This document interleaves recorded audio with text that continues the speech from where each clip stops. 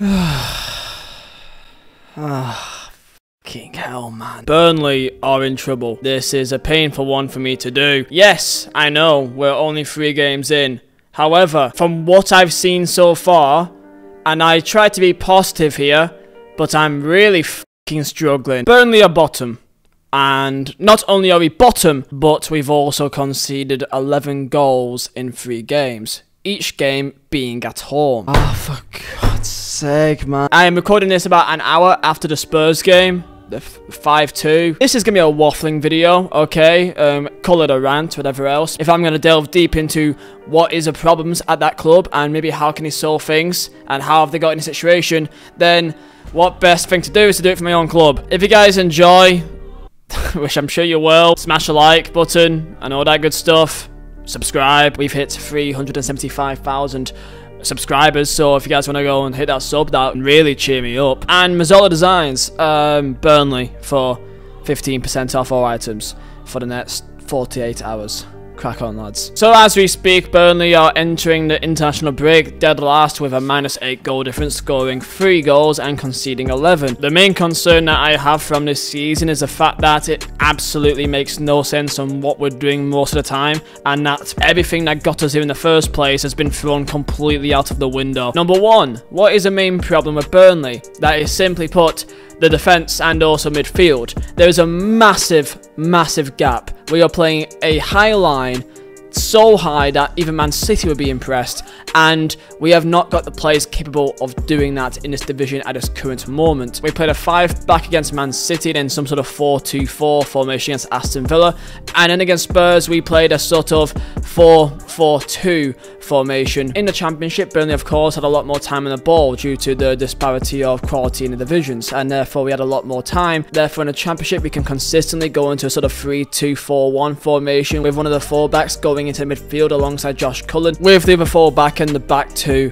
going into the defence to spread the ball out. We played our wingers, usually Teller, Benson, Ozaruri, out wide, very wide on the pitch, high and wide to receive the ball, with the other midfielder sometimes being a Cork or Johan Berg Gudmundsson acting as the 8, with the striker dropping deep and can link up play.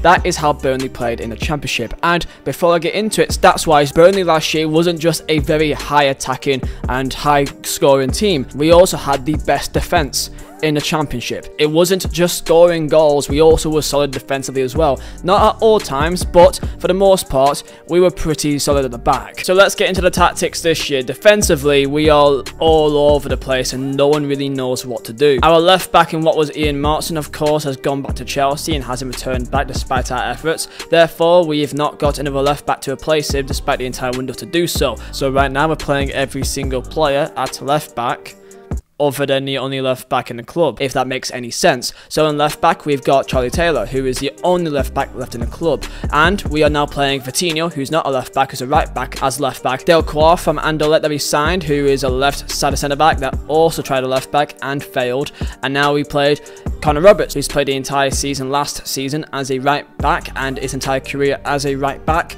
or right wing back. He then went on to play left back. We are playing everyone at left back other than the only player that has played left back in the Premier League for 5-6 years. And by the way, if you're not a Burnley fan, then I'm on about Charlie Taylor. That's just one problem that I find, which means that when it comes to playing out from the back, that is our main aim. Each time the ball goes to our left back, who is right-footed on the left-hand side, it is incredibly easy to press because they are only comfortable on one side and makes them extremely predictable, and means that any opportunity to move the ball forward on that side of the pitch is now meaningless. Next thing, we think we're Man City. We keep on playing a massive high line with all our midfield pressing high up the pitch, meaning if there is one pass, we are cut wide open like a knife every time. The amount of times against Man City or Aston Villa or Spurs that one simple ball can completely disregard our entire midfield and go straight to a 2v3 situation is countless. And the worst part is we are the creators of our own downfall most of the time. At times we actually control a good amount of the game. The general control of the game of possession wise isn't really that bad because of our high line and the fact that players are playing out of position, which is also completely mental. It means that in this division it is way too easy to hurt us and to be put into basically a wide open situation time after time after time again.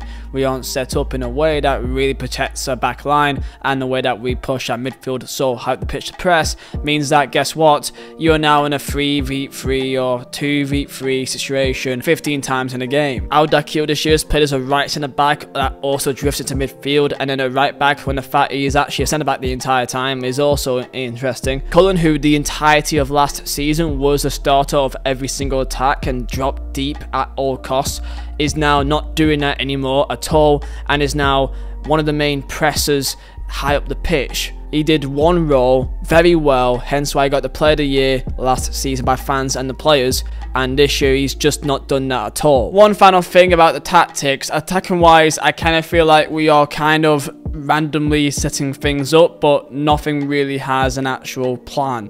And I know that it's still early on, so of course they still have time to gel, but right now it feels like things just kind of happen when it comes to attacking and not really planned out or really set up to be that way. And that's just kind of how I feel so far in terms of our attack. We've scored 3 goals, you know, which is, we're scoring some goals, I guess, you know, like if we didn't concede 5, then we would have won 2-0, you know, so, you know, think about that. Everything felt structured last year, and this year so far it just doesn't. So because of what we've been used to, it feels like a big disconnect, so I hope that with time we can really sort that out.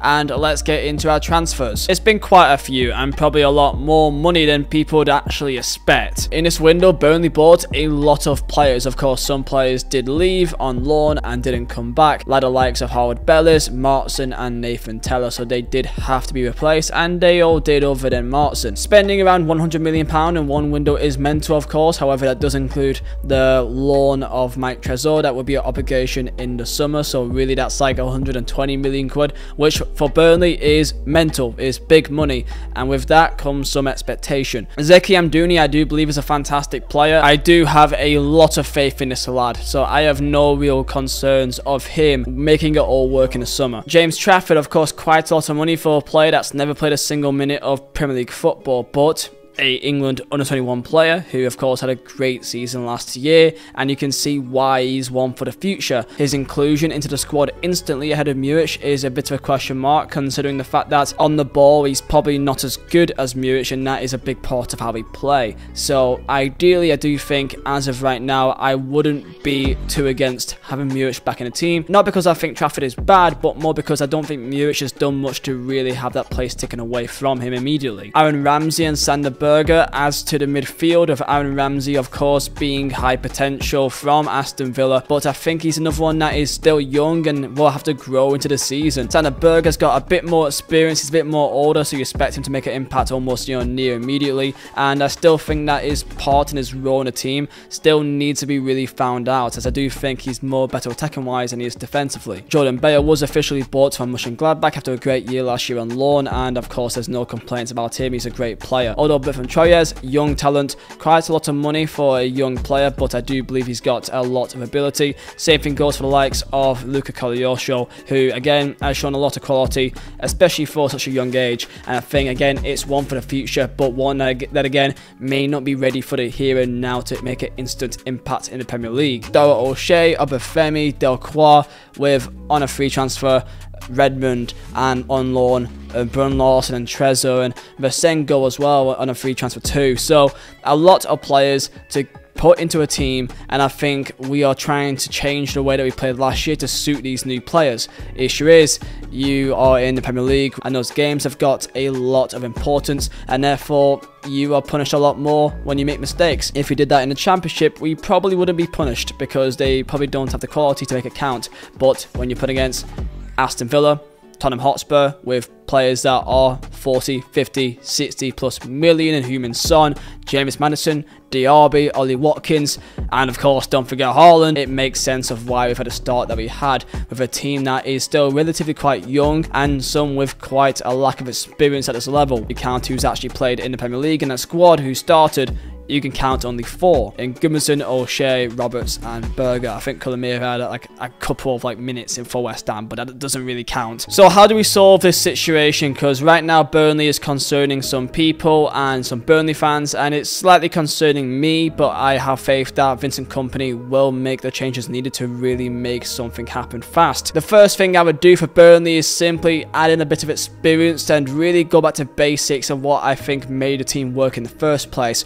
Play with a team that was somewhat similar to what we had in the Championship, which doesn't mean that it's a bad team, but basically put in players that knows the system really well, knows each other very well and how they play. So for example, play the likes of Josh Brownhill. He was played a year in the Championship and he's not played many minutes so far. Put him back in the team and add a midfield 3. Add a bit more solidity in that area, as I think that is completely vital at this current moment. Same thing can go to the likes of Muric, who played with us for the entirety of last year, knows the system, knows the team and where they are on the pitch, and put him back in goal, who's of course much more comfortable on the ball. I think that makes a lot more sense. And if we want to play out from the back, I say let's use players that knows that position, i.e. play a right back at right back and left back at left back. So let's put Roberts back at right back, and I would say try Taylor as a left back, as he is a left back, and instead not play centre backs and right backs at left back instead, because I think that would make a bit more sense at this current time period that we are a little bit stressed on what exactly is going on. What made us work in a Championship is having players that can take a man on and make something happen. Koleosho has definitely got that 1v1 ability, but maybe not the final product to put the ball in the box at times. So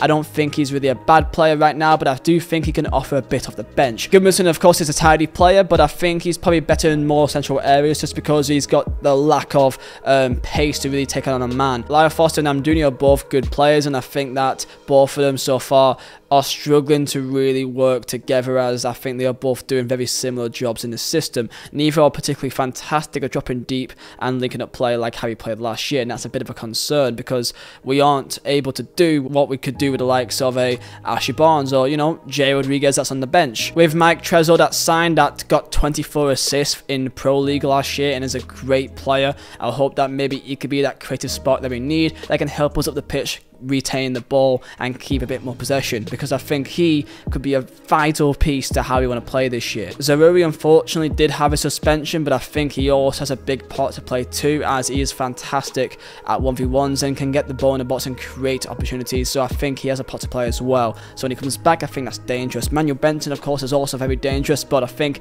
he is very much a player that can make a massive difference off the bench. Burnley have played 3 games against 3 teams that ideally will be in the top 6 by the end of the year. When you think of it like that, it's not the end of the world. However, because it's being the first 3 games and then being at home makes it a bit more of a concern. But you know what? I guess it is what it is. But that's the hand that we've been dealt with, and this makes the game against Nottingham Forest so much more vital, as it's realistically our first game that we can say, you know what, we can go at these, and potentially in terms of quality, we can play out from the back and play in this brave style of play, as Forest may not have the star quality, unlike the likes of City, Spurs, to make it pay. And we did see that in the Cup.